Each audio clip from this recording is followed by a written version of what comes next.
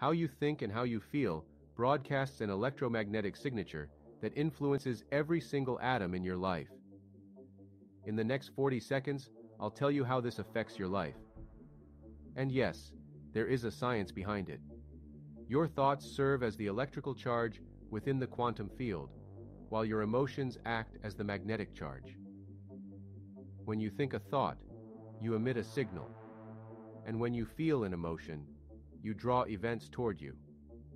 Therefore, if you navigate through life with self-pity and a victim mentality, you are projecting that particular signature into the quantum field, ultimately shaping a reality filled with more hardships.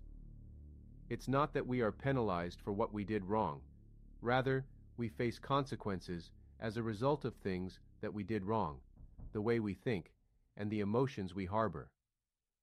Sin, in this context, is an embodiment of our mindset and emotional state.